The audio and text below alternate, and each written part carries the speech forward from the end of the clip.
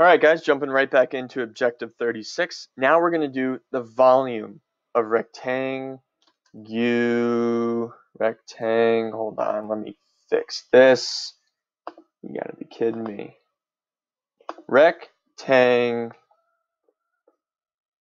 Oh, that's the wrong one. Rectangular prisms. Oh my gosh, I'm embarrassed. I'm embarrassed. There we go. Wow, that was rough.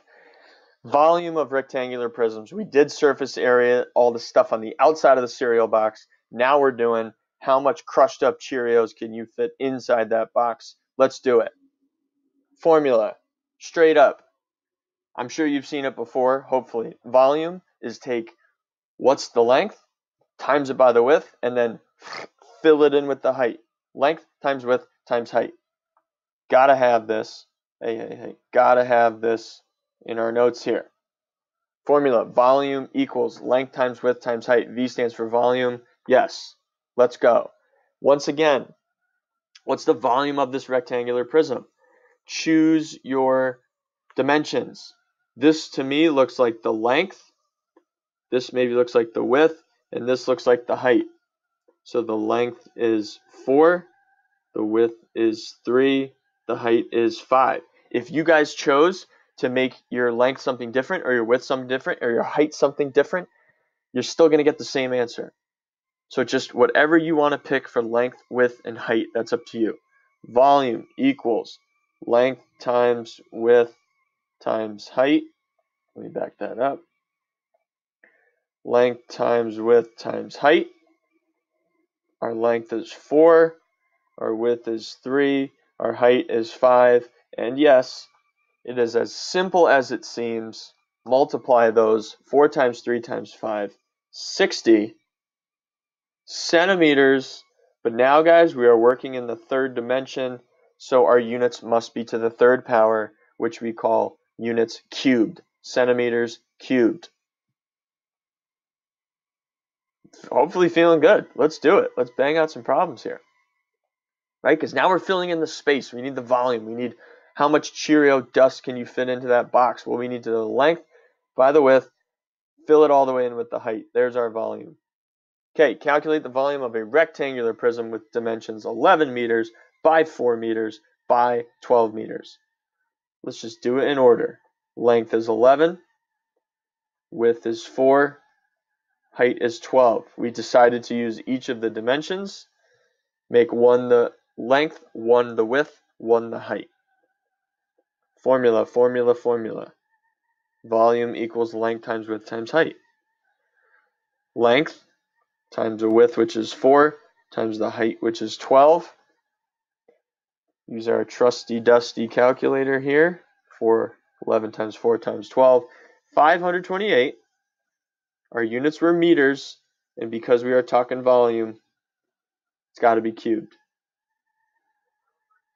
528 meters cubed.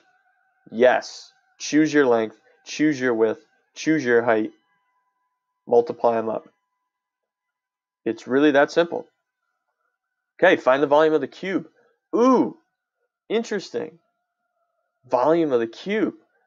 So what's unique about a cube? That's very interesting. We're going to use some words that we used last objective. Ready? The faces of a cube. Let me back this up. All faces are squares. That's what's unique about a cube. So then what I want to think is, well, wait a minute. I know a square, right? We all know about squares. They have the same length and the same width.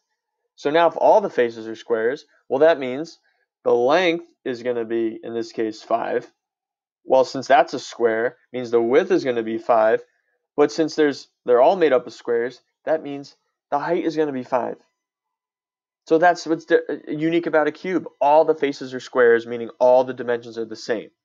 So with a cube, so in a cube, all dimensions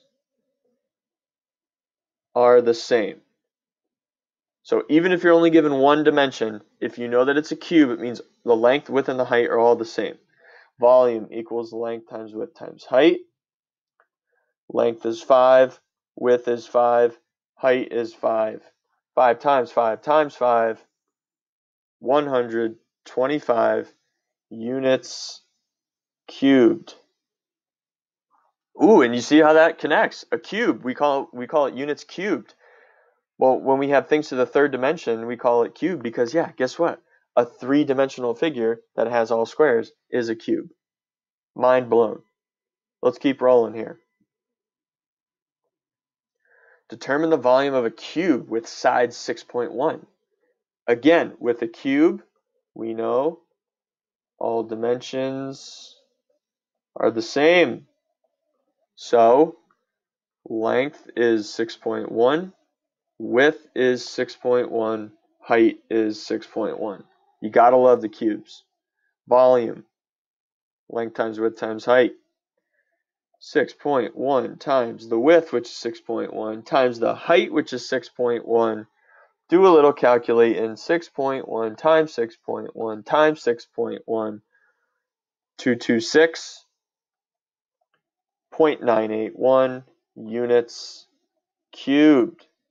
We are rocking and rolling right now. We are a well-oiled machine here, folks.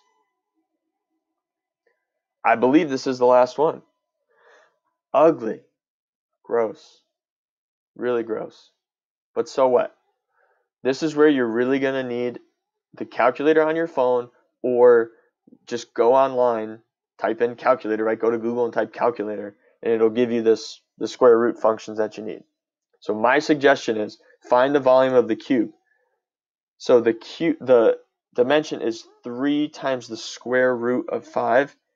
3 times square root 5. I just want to get a decimal for that. It's so much easier. Just use the decimal.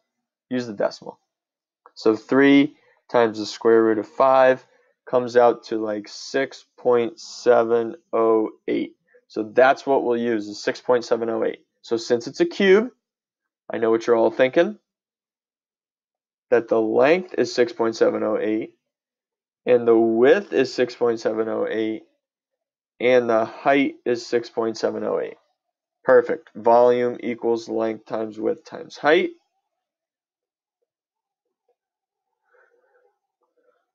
Oh, I'm going to write this all out just for good measure. Look at that. Length, width, height, they're all 6.708. 6.708 times 6.708 times 6.708. Boom. The volume is 301. We'll say 84 inches cubed. Now remember, if none of your answers look like this, and your answers have stuff like the square root 5 in it, then just match it up, right? Match up which of your answers comes closest or really, really close to something around 301.84, and you'll be all set. Okay? Simple formula, as long as we can identify the length, the width, and the height. And with the cube, we know that they're all the same. So, make sure you have these two formulas. Surface area for a prism, volume of a rectangular prism. And let's just go rock our accelerated math. Great job, folks. We'll see you.